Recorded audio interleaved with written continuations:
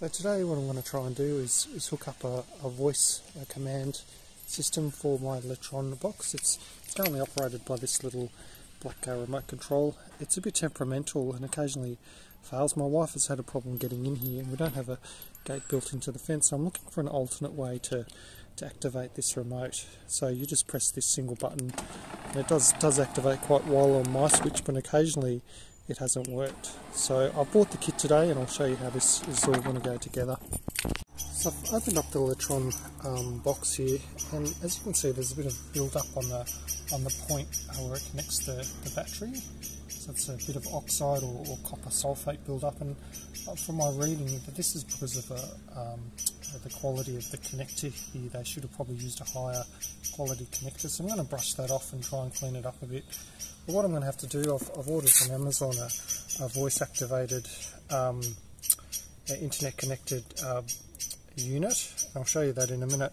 Basically what I have to do is test here where I want to connect it, and you can see here when I make a full connection through the pliers here, I'm going to have to put the connection to these points here. So you can see here as I touch those 2 points, that's where the wires are going to have to go in, because as soon as I make the connection it will open and close.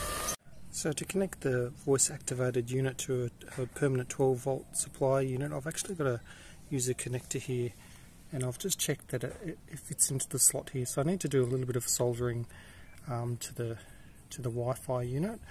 So this is the unit that I'm going to try to get working on my gate opener. It's designed as a garage door opener, but I'm going to try and get it to work on my gate opener.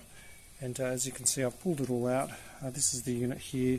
It's got a long wire here and a USB connector for the power option.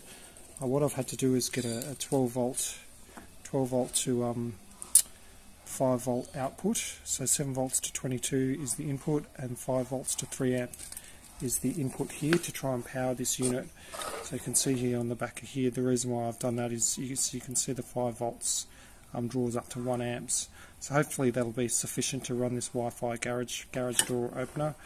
And what I also didn't have is some bits and bobs to get the connections happening. So I've got this little soldering iron kit that I got off AliExpress for about 15 bucks on special.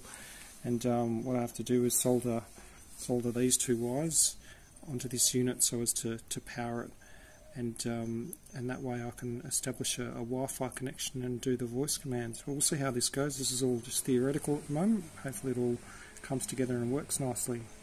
So as you can see, I'm probably the world's worst soldering expert. So what I've just done, I've just rigged up a little thing where I can slot the wires into the connector here, and what I'm trying to do is drop a bit of solder into it to make a reasonably solid connection. As you can see, I'm a bit of a hack. I've had a bit of a go at the plastic various ways, but it'll get there eventually. So after a bit of mucking around and trial and error, looks like I've got the negative on the negative and the positive on the positive. It's a pretty dodgy connection, but hopefully I'll only improve from here.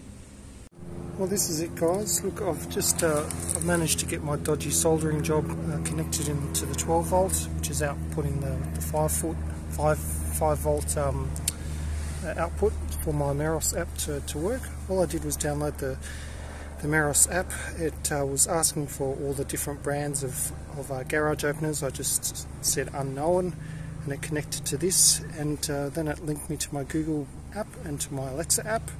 So just to show you how it's all set up, Google and Alexa are pretty straightforward to set up, but it's a little bit tricky in that it doesn't really activate on open gate, but it'll activate on closed gate because I haven't installed the little switch that the garage opener door comes with. But let's see how it goes. Hey Google, close gate.